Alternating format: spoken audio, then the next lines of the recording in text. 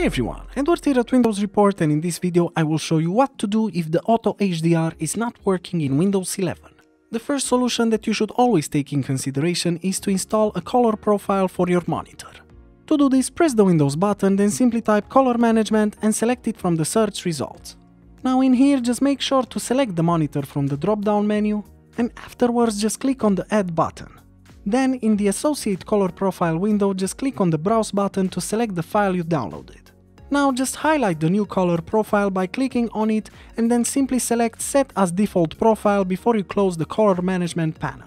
And lastly, another great solution is to adjust the settings to enable Auto HDR. To do this, press the Windows button, then select the settings icon, and then on the left pane make sure to click on System, and afterwards on the right side select the Display category. Now in here on the right side, just make sure to click on the HDR category, and then afterwards just scroll down until you find the display capabilities. In my case, I don't have the HDR capabilities, but in here you have to make sure that the Play Streaming HDR video is enabled, and as well the Use HDR video is enabled. And that's it. Super simple, isn't it? As usual, for more information and details, you can check the article in the description below. And if you enjoyed this video, just make sure to like and subscribe to our channel. Thank you.